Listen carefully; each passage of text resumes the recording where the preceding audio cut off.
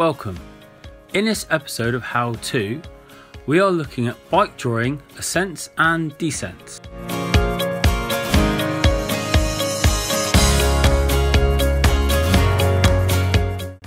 So, ascents first. Mental approach. When ascending on a longer climb, try and break it down into sections or goals, rather than trying to look at the climb as one long slog. So you will have section 1, 2 and 3 depending on the length of the climb. Try and use something in sight as the marker of each section and use that marker as your goal to complete that part of the climb. This will help you get up that climb a lot easier.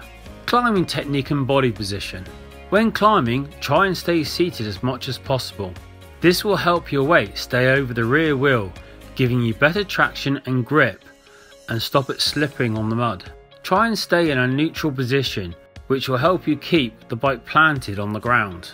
However, as the ascent steepens, lean your body forward to help keep the front wheel down so you don't lose control of your steering.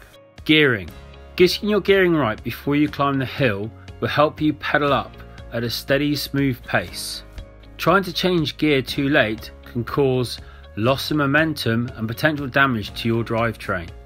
Now you have the correct gear and you're using your body position to your advantage, you can work with your partner, as in your four-legged friend, to ascend up that hill. When doing this, make sure you communicate with your dog, either with giving them encouragement or guidance. Remember, it's a team effort. You can't just sit back and expect your dog to pull you up the hill. Effort from both sides is needed. If you find you're catching up with your dog on the climb, then it may be just because they are tired.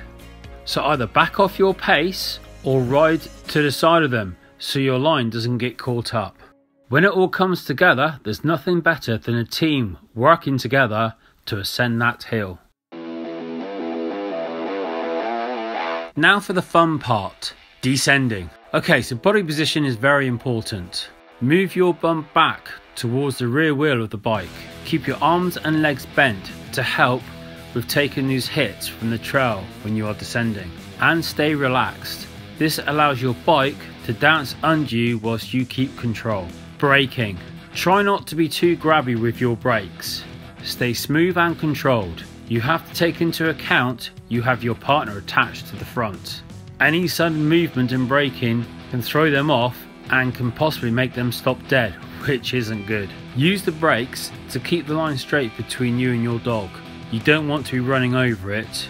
Again, as said before, using smooth braking will help you control your dog's descent as well as your bike's. Looking ahead. Unlike normal mountain biking, you need to keep one eye on your dog and the other eye on the trail. Keep scanning ahead to work out the best route for you to guide your partner down on. And again, communicate with them when needed. If you need them to move left or right, make sure you give them enough notice to what is expected of them.